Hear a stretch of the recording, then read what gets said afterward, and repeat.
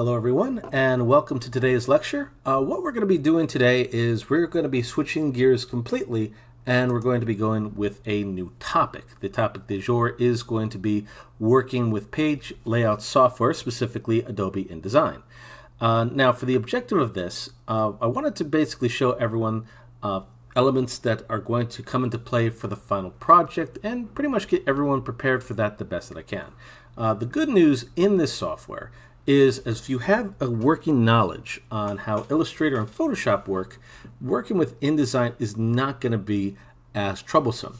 Now, I have some elements here that will also help you with this assignment.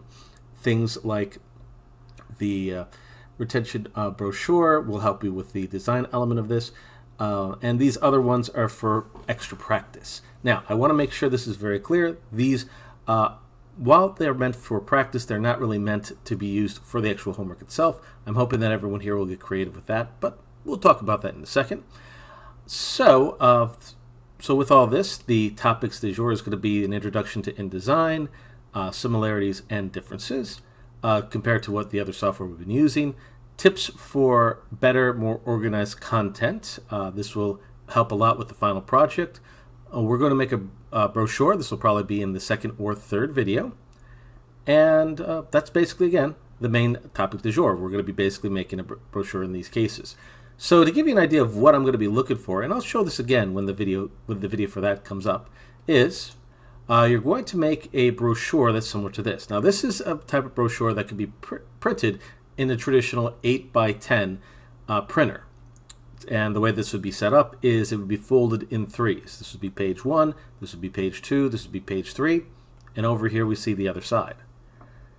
So the way that this would work is this area would be your cover, this area would have any kind of contact information, this area could have miscellaneous elements, and the areas inside, again, you have to consider that this is going to be folded up in threes, and again, I'll review this when we get to the point. We need to basically put all pertinent information in here. So that's basically the long and short of what the assignment's going to be. And the way you're going to be graded on this is use the intro videos to get started, because I'll give you guys a chance to get started with this to give you an idea of how everything should be set up. Use several pictures. Basically you could just go online, find some pictures that'll help. That's pretty much it. Have a cover and a contact sheet, as I said before. The rest may be of your choosing. But again, I would strongly recommend using the retention brochure to give you an idea on how to approach this. And then save it as a PDF and hand that in. And I'll show you how to save this as a PDF once we get to that point. Now, this is going to be due a week from today. I'll just double check my parts over here. So yeah, it's going to be due a week and a half from today, actually. So that's basically when you'd want to hand that in. Because again, we're going to actually start working on the final next week. But again, more on that a little bit later. But if you have a good idea of how this works and all the stuff I'm going to be going over today, at least for this part of the final project, shouldn't be too bad. Now, you will be given quite a bit of time to work on this. So don't worry about having to rush the final project. That's pretty much it. And but we'll get to that at another time. So let's take a look at the software du jour. Okay, so to get started, you can go to File like the other softwares, New, and we're going to go to Document. But heads up, you could also start as a book, but we want to go with documentation at this time, just because that's going to be more pertinent for what we're going to be doing. Now, you have some presets that are available right away. You probably want to go with Print and Letter, because that's what's going to help us today. And we'll talk about just some of the stuff that we see here. Now, I'm just going to rename this Practice. If you want to actually practice this on your own, you can name yours whatever you want. And I can type today, apparently. And now what we see here is basically the measurements. This is similar to what we've gone with before, but in most cases, it's going to start with a measurement called picas. Again, you'll find this in more layout projects. However, if you're not exactly too fond of that, you could always switch this to inches, relatively easy, to get an idea of how well, big or small your area is. Now I'm going to put the orientation on landscape because that's going to be similar to what we're going to be working with later on. So there we are. I'm going to make this 2 pages because I do want to make this a 2-page pamphlet. And we're going to start on one, obviously. Now, the columns that we have here, basically what this involves is how your areas are going to be separated. Now, this can be done here, and it also could be done in a little bit later as well, using the layout options over here. But we'll get to that. For now, I'd like everyone to just add 3 columns, like so. And we're going to hit Create. Now, before we go any further, I want to make sure we're all on the same page. So we're going to hit the drop down over here. And I'd like everyone to go into the Essentials Classic area, if you would please. So again, top area, Essentials Classic. I'm already here myself, but I'm going to reset this so we can all be on the same page. And again, this area over here, really not necessary, so I'm going to use the little double arrow to the right to basically kind of close this in a bit. So that'll make a couple things a little bit easier and give us more space to work. Okay, now the way that this is set up, at least to get started, is you have your 2 pages here, page 1, page 2. And if you ever want to basically focus on one page versus another, or basically highlight an area, you can go to the Pages area, and you can see which is page 1 and page 2, and adjust when necessary. Although we're actually pretty good here. We're not going to get too deep into this. We're basically going to be scratching the surface, so to speak, to be able to make some practical elements like a pamphlet over here or a magazine layout for the final project. But again, more on that a little later. And besides that, we also have options for layers in case we need that, although you can switch between layers and pages relatively easy. And a lot of the tools that you're going to see over here are quite similar to what you've seen previously. Say, for example, it has options for shapes, as you can see here, the rectangle tool. It has options for lines. That's going to be helpful a little bit later. It has a couple other options that we can play around with. I wouldn't get too deep into a lot of these, though, because some of these options, say, for example, like cutting, or sorry, the scissor or whatnot, have options for elements that could be put into web design. But we don't really want to do that today. We basically just want to get through this enough that we can do some basic work. Okay, so now that that's done, let's move on to how we can fix things up if necessary.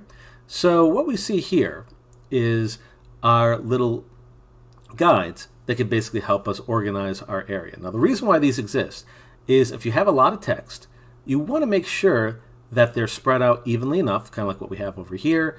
And if you're doing a pamphlet, it helps everything stay a little bit more organized and neat. So that's one of the reasons why it's kind of helpful to have these.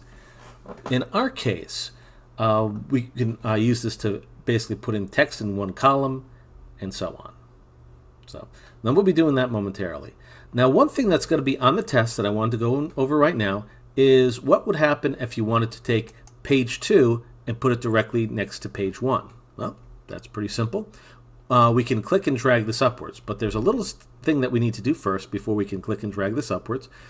We need to actually set that up to happen, because if I try and just click and drag it over, nothing's going to be happening.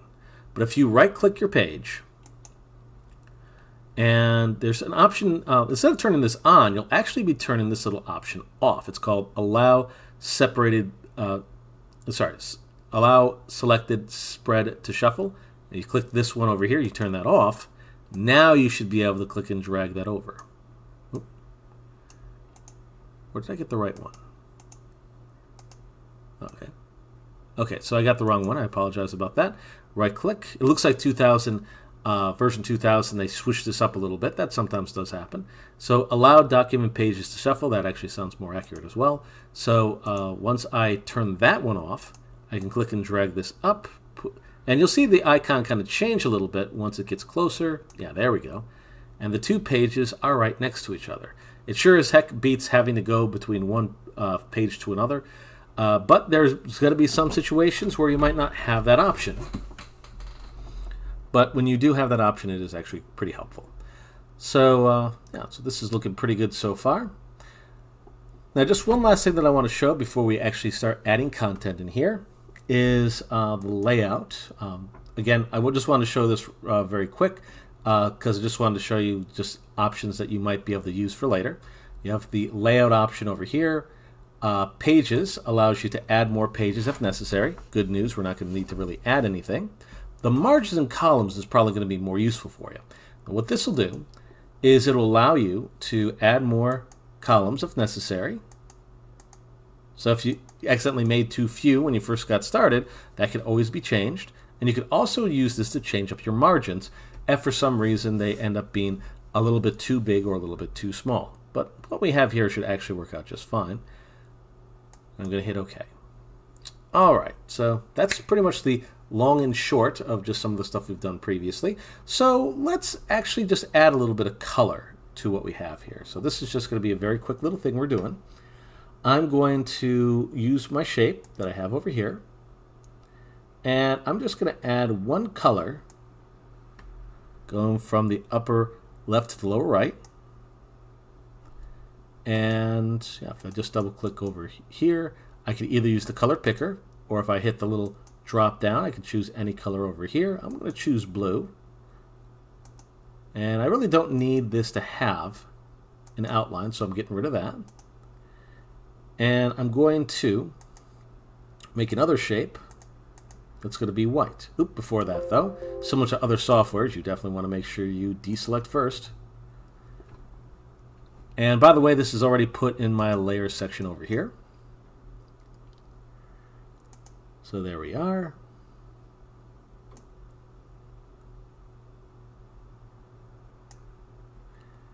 And once again, I'm going to double click this area because this is where your fill is. And I'm going to put this to paper. Yep, there we are. But the ink, I'm going to put that to none because I don't need that. And if I want to copy this for the other side, I can go to Edit, Copy, Edit, Paste in place. And again, if I hold Shift, it'll go straight to the other side. There we are. So again, it's basically elements that you can use to dress up your view a little bit better. Okay, now that I have my background, so to speak, I can use the Create New Layer to basically make a new layer and lock up the previous one, so I don't accidentally move it without me telling it. Okay, so seeing already what you could do with that. What I want to show next is just how to make a title. So this is going to be something that I'm going to do relatively on the simple side. So I'm just going to use the text option over here, and I'm going to click and drag from there to 2 columns. There is a reason why I'm doing this. A method to my madness, so to speak. And I'm going to call this ID Demo. And of course, I can use some of my options over here, similar to what I did with Illustrator previously. I could use the font size to make this way bigger. Yeah, that's going to need to be like 60. And I'm going to put this in the middle like so. And yeah, if you double click the text, it'll let you adjust it.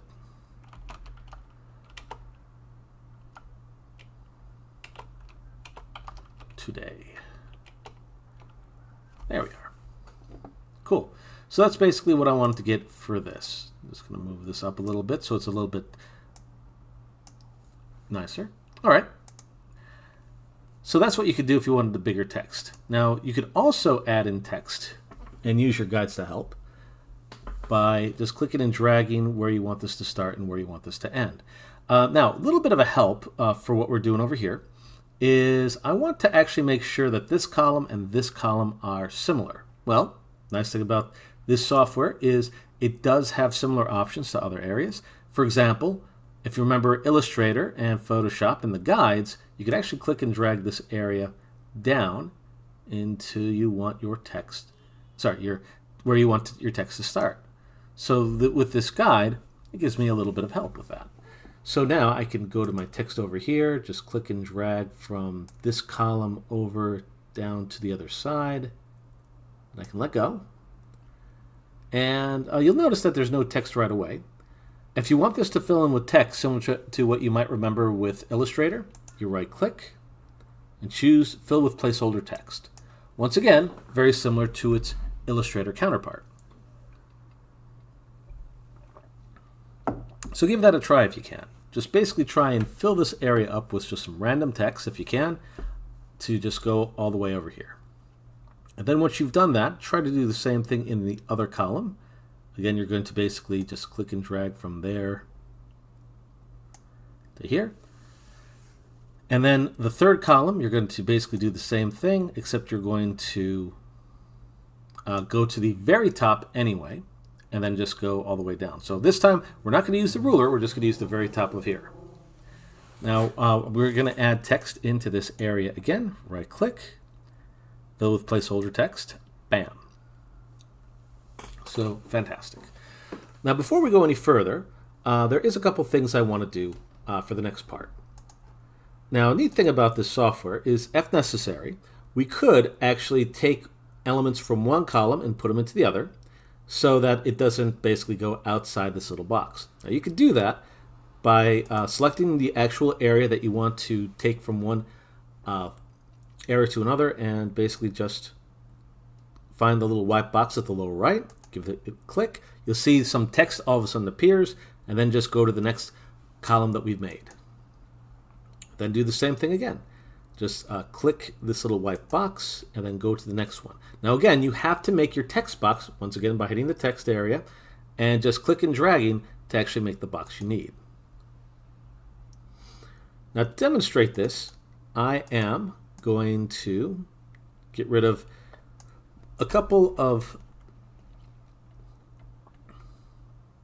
areas, set elements over here. And I'm going to now right-click, fill with placeholder text, and not only does this area get filled up, but the area next to it will as well. Now again, this is going to be on your test, so I am going to show it again. But give this a try. I mean, just again for your own education, just basically try to put in the text in here the best you can. And try to do it to 3 different columns. We'll do the next page momentarily.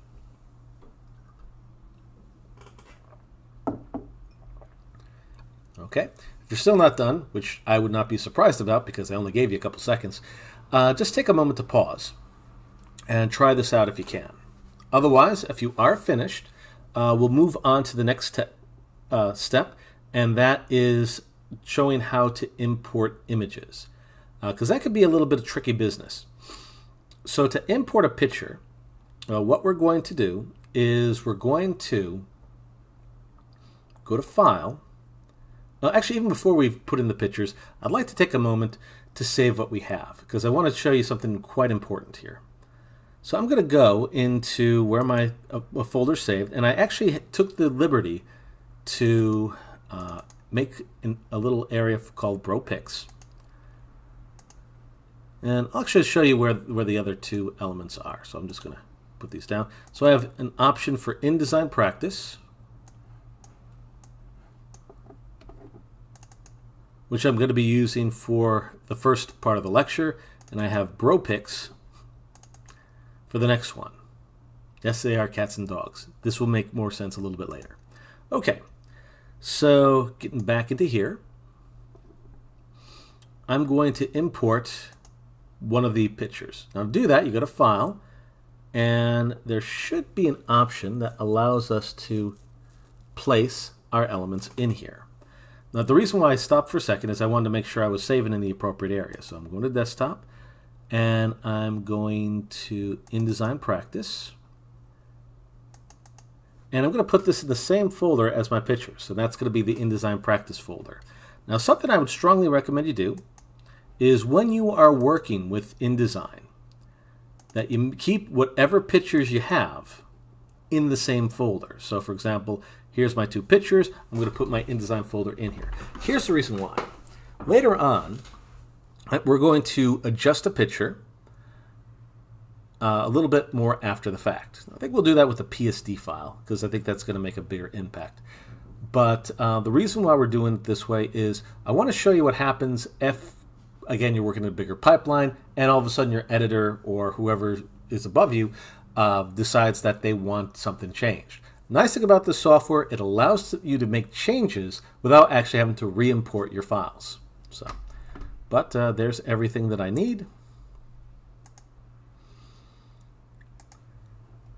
So let's place that file in here. So File, Place, and we'll put the Photoshop file in here. Why not? We shouldn't have to actually change anything for now. So I'm just going to hit Open. Oop. We'll try that again. File, Place. Actually, even before I do that, I'm going to make sure that I just have the regular selection, nothing selected. A little bit of a safety precaution there. So this is my sunrise. Okay, I'm going to put this in this general area. Yeah, that should do it. Now it's going to be over the text. That's normal and okay. And what we're going to be doing later is I'm going to show you how to wrap your areas around your text. Now, I also wanted to show you a very important little feature when it comes to pictures. So I'm going to zoom in a little bit so we can see this better. Be cautious when working with pictures in this for multiple reasons. Biggest reason is if you wanted to make your picture bigger, you have to actually take the little lattice that's around it and make that bigger first. And then you select the actual picture itself. You click the little circles we have in here, and now you should be able to actually scale this bigger and such. The reason why that's important is this little lattice that's around it. If your picture goes beyond those borders, your picture will be cut off, as you can see here. So it's a little bit of a pain in the butt that this kind of exists, but it does have a practical purpose if you wanted elements to be a little bit of a distance from your picture and so on. Or if you need an area to be cut, the little lattice can help out with that. So let's say that we only want this part. Yeah, that actually looks pretty nice. I'm happy with that. But yeah, that is something you have to consider. And again, if you want to actually scale the main picture or move this main picture, you have to hit these two little circles and then move or scale however you need to. Actually, I'm kind of digging this look. I'm going to keep this. Strange little happy accidents sometimes. Okay, so again, if I wanted this to be adjusted or changed, I could actually go into Photoshop and fix that up. And I'll fix that up momentarily. So while that's loading up, actually my computer should actually get this up pretty quick. But, oh yes. So I'm going to actually import the other picture in on this side. So I'm going to go to File, once again Place. I'm going to choose the AI example. And, important safety tip, make sure that nothing is selected when you do that. So I had that little area selected, so when I tried to do the place, this area was selected so it went straight in there. So really don't want that. Instead, I'm going to go to File with nothing selected. I'm going to go to Place. I'm going to choose the AI example. And I'm going to put this on the other side like so. Nice. Now you're going to notice that the quality of this is not going to be that good, but that's okay because we can fix that up. Pretty much we're looking at this with just minimal quality, which is the reason why it looks a little bit off in this case. But we'll fix that. Okay, so Photoshop is finally open. So I'm going to go to File, I'm going to go to Open, and once again go to my desktop, going to my InDesign Pics, or Practice. I'm going to open up my sunrise. But this is what I'm talking about. Now before I go any further, I am going to save what I have. But this is one of the reasons why it's so important to make sure that all your pictures are together. Say that your client likes the picture, likes the layout, but does not like how there's color here for one reason or another. They don't like color. They just want it black and white. Well, what I can do is I can go into my image and adjustments. I can choose the black and white option and it'll get rid of your elements like that. And just for the sake of, well, something, I'm going to turn up the brightness a little bit. Yeah, there we go.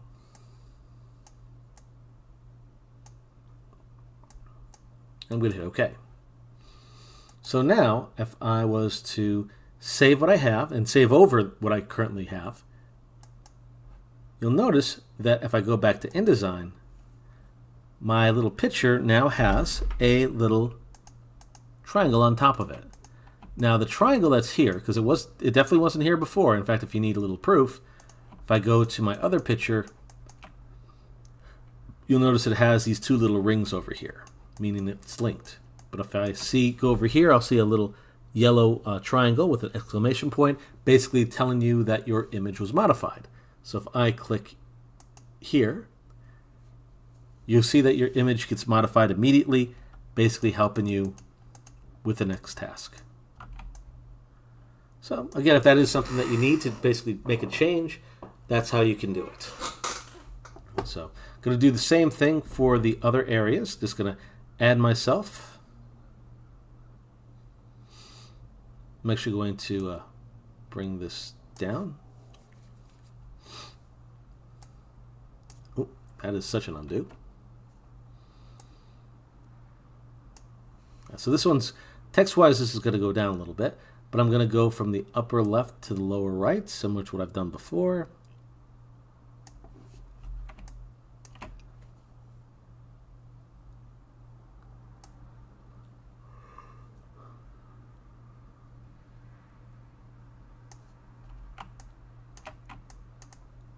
And I'm going to do the same thing up here. Just basically go to the upper left, lower right. And again, this is all from the text area. No holding shift in this case.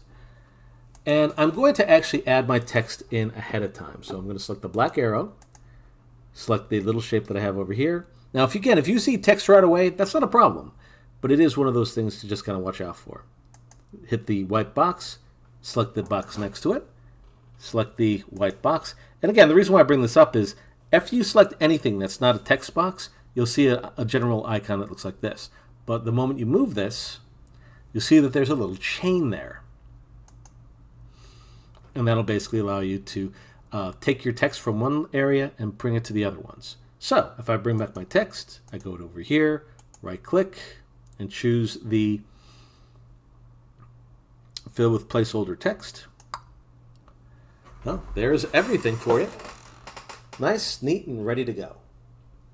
So that's pretty much some of the basics that you could do in terms of putting text. And as I said before, all this is going to be on the final project. So hopefully you've taken notes, or at least mental notes. Now, there's still some minor elements that we need to add and subtract. I think we still have enough time that we could add those in. First area that's a bit tricky is going to be what's called the text wrap. Now you can find that by going to Window, and there should be an option called Text Wrap right over here. And what this allows you to do is it allows you to take the picture you have here and either keep it on normal mode, which basically means there's no text wrap, or it allows you to choose the wraparound binding box. That's basically what that little apparatus that I was talking about, that lattice apparatus, is over here. So if I select this, your text will go around that little binding box. Now, if you want a little bit more accuracy, say for example, say the picture has some elements that are see-through or whatnot, or might be round. That is something that potentially could happen. The third option is called Wraparound Object Shape, and you can see that it bypasses that area.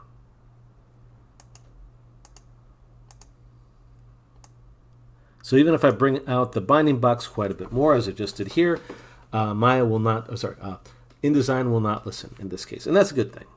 Now, if you need to get a little bit more control, you can go to an option called your contour areas. Hit the drop down, choose the detect edge, and then you could use this option over here. This is called the top offset, to push out your text a little bit more. You'll see a little icon all of a sudden appear. So if you don't want your text to start working immediately, this is a very important tool to kind of keep in mind. So that's pretty much the long and short of what I wanted to show with the text wrap. So once again, normal mode, which is right over here, basically treats the text as normal or no text wrap. The second one wraps around the bounding box that's over here. The third one, and the only one that you really need to keep track of, is the wraparound object shape. So if this is a more complex shape, you'd notice way more of a difference, but it's relatively simple, so don't worry about that, at least for now. And this little icon over here dictates how close or how far your elements are.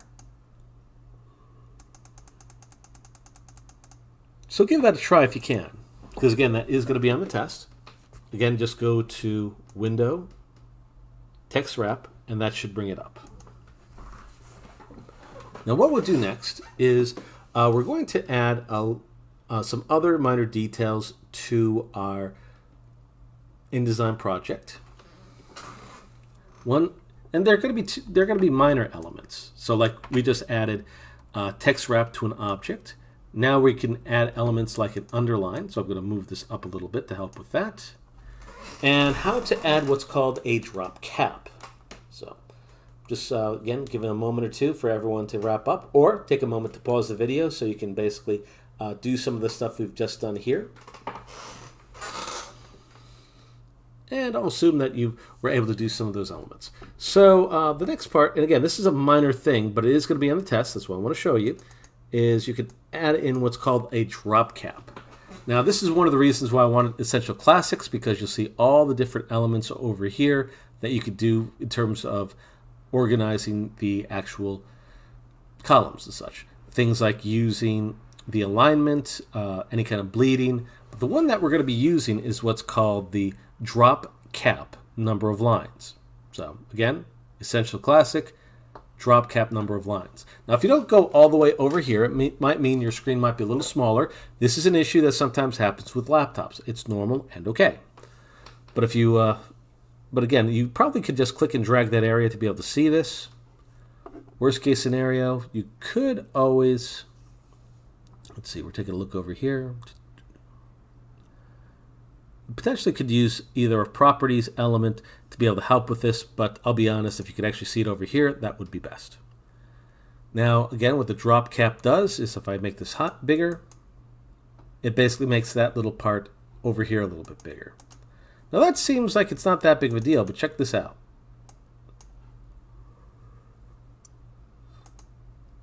If I was just to try to make that bigger using the font size,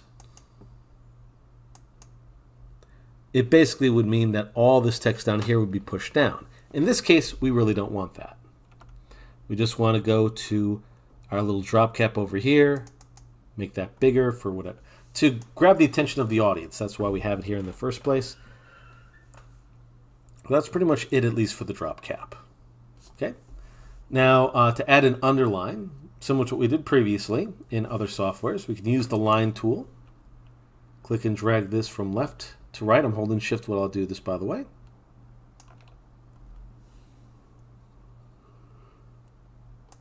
Use the black arrow, I could select this and basically make this line as big as I need to. Again, when it comes to spreading out the text, this is going to be a huge help when you're doing that. So just take a moment, try to do some of the stuff we've done online already. Wait about 5 seconds and move on to the next task.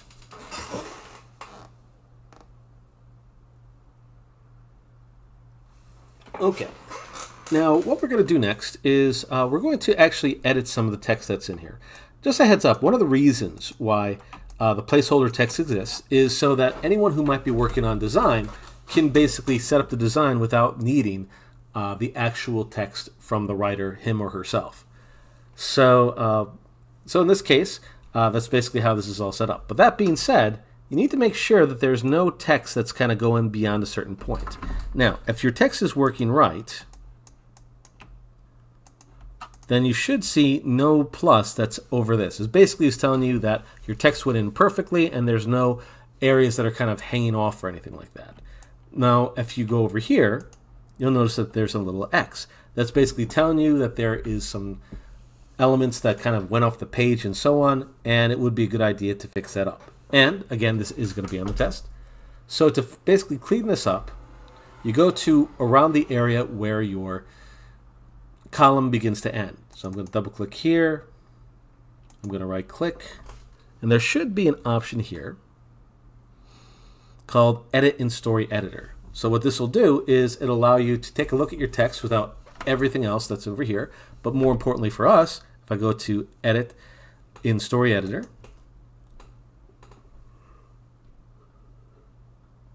you will see that your where the text ends, which in this case it's uckus, I guess that's a word, but anything past uckus is not seen, and this tells you. This is basically what's called the overset. So if I click and drag this whole area, it'll get rid of all those extra elements. And if you don't see overset over here, that basically means you have just the right amount of text to work with. I can close this up. And again, you'll see that this area has no little marking down here, basically saying that this is ended properly. And that's basically what you want. I think that's most of what I wanted to show, at least for now, at least in terms of creating new content. Now there's just some last elements I wanted to show that potentially could be useful for what we're going to be doing for the next assignment. So if you want to basically get a better idea of what this is going to look like in terms of when you actually export this out, this is what you do. You can go to View, and there's two options that you can take advantage of. One is called Screen Mode, the other one is Display Performance. Now what the Screen Mode does is it'll basically keep this in an almost preview-like quality. Of course, if you actually go to Preview, anything that's a picture might temporarily go away. So you got to be careful about that. But it is still there. So if I go to, once again, to View, sorry about that. Go to Screen Mode, and I'm just going to put this back. Actually, I apologize. This is what you see here is going to be the actual version that's going to be exported out. So I'm just going to backpedal a bit. So Screen Mode, if you want to see what it's going to look like or really look like when it goes out, put in Preview, and that'll basically do the job. Now you can also go to View, Performance Display, and you'll see that right now it's basically in mid quality. That's one of the reasons why this area over here looks a little pixelated. But if you go to high quality, your pictures and your text start to become a much more of a high quality look to them. Or in other words, basically the look that you originally intended. This is a good thing to turn on. Both of these things are good to turn on if you want to see how this is really going to look before handing this in. So again, if I go to View and I go to Screen Mode, I go to Preview, this is what your actual document is going to look like. And it actually looks pretty good. I'm pretty happy with this. And then View and Performance Display, this basically shows the quality of the image itself. So that's pretty much the long and short of what I wanted to show over here. So let's actually wrap this up because I'm good. I'm happy with this. So I'm going to go to File, and I am going to, I don't think Save As will get us what we need. Nope, that's okay. So if I'm changing this to a PDF, I can go to File, and going down my list, I should be able to actually hit Export. Yep, PDF Print, that's exactly what I'm looking for. It's already going to InDesign Practice.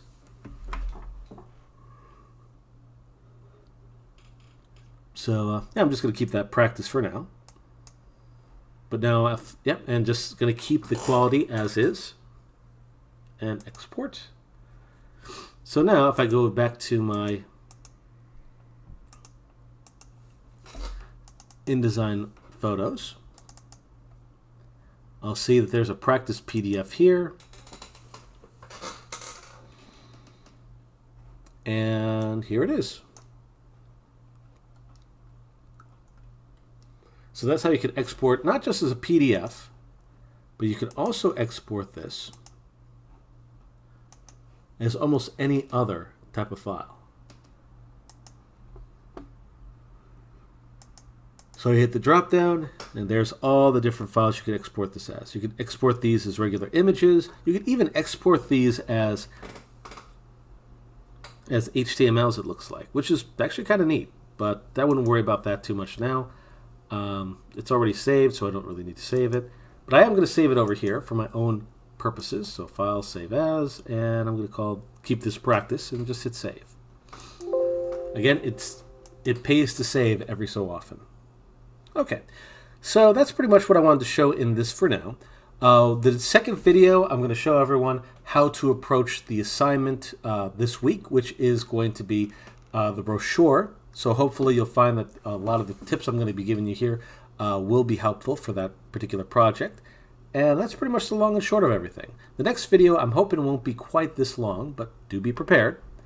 But that's pretty much it for now. So let's go on to video 2.